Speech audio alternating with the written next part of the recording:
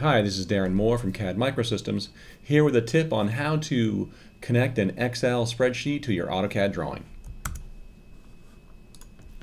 I'm on the Home tab of the ribbon, and on the Annotation panel, I'm going to click the Table button. Go ahead and click Table. In the Table or Insert Table dialog box, we are going to use the second option from the top from a data link. I'll go ahead and left-click Data Link. If there were data links in this drawing, I would see them in this list, but there are currently no data links in this drawing, so I'll go ahead and click Launch Data Link Manager. My only option here is to create a new data link. I'll go ahead and click Create New Data Link, and I'll just call this Class Example, and I'll say OK. Now I'm in a dialog box that will allow me to browse for the location of my Excel spreadsheet. I'll go ahead and click Browse, and I have popped an Excel spreadsheet onto my desktop called Electrical Bomb. I'll select this spreadsheet and click Open, and it will put me back in that dialog box. It will indicate that my spreadsheet is too large to provide a preview. It's not a very large spreadsheet, so I'm not sure why it won't preview. But my options here are to link entire sheet, which is what I want to do. I'm going to link sheet 1. However, I could link other sheets or additional sheets.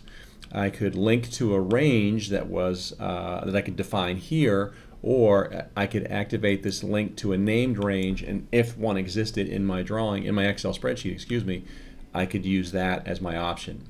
So I'm just going to leave all my settings as default. I'll go ahead and click OK. And then I'm in my next spreadsheet or my next dialog box that would provide me a preview if the spreadsheet were not too large, but apparently it is. So I'll click OK. And then finally I'm back in the Insert Table dialog box where I'll click OK one last time.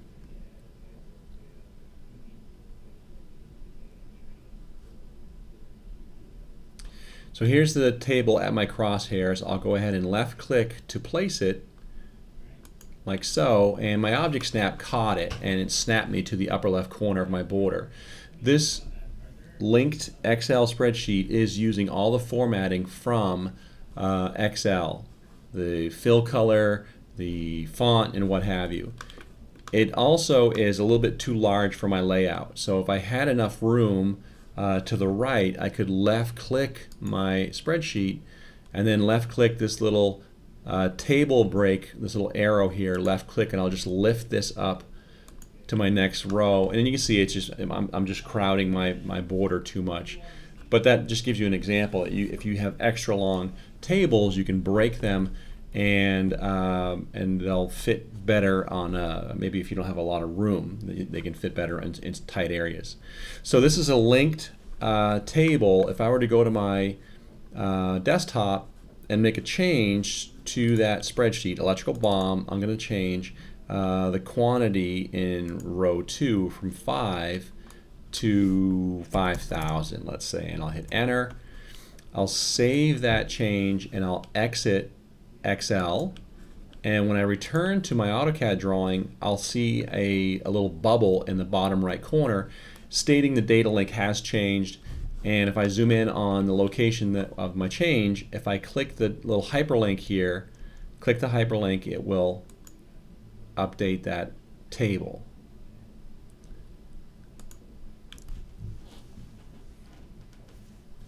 And there it goes. So my computer's a little slow, but it did eventually update. The most efficient way to update the spreadsheet is from Excel to AutoCAD. However, we can update from AutoCAD to Excel. If I left click in my next cell, after my single left click, there are 2 badges at my crosshairs. One badge is a chain link, one is a lock, indicating this cell is linked to an external spreadsheet and the cell is locked. However, I can unlock the cell by clicking Cell Locking and then choosing the Unlock option. Now my cell is unlocked. It's still linked, but it's unlocked. I can double click here, and maybe I'll change the value to N/A, saying it's not applicable or not available or something like that. Now to write the changes from AutoCAD to Excel, I need to select the table sort of at its edge, somewhere generically on the table, left click the table, right click my mouse, and from the right click menu I'll choose Write Data Links to External Source. I'll left click on that, and the bubble again appears indicating the spreadsheet has been updated. One caveat to be aware of is we need to have our Excel spreadsheet closed when we are writing from Excel to the from AutoCAD to the Excel spreadsheet, otherwise the command will fail.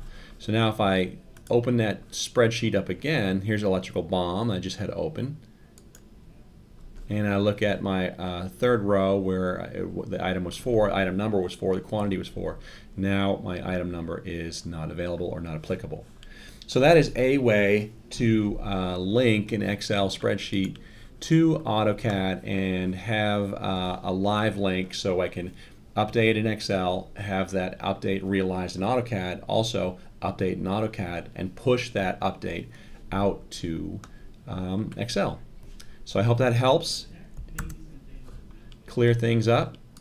This has been Darren Moore for CAD Micro, showing you how to link an Excel spreadsheet to an AutoCAD drawing.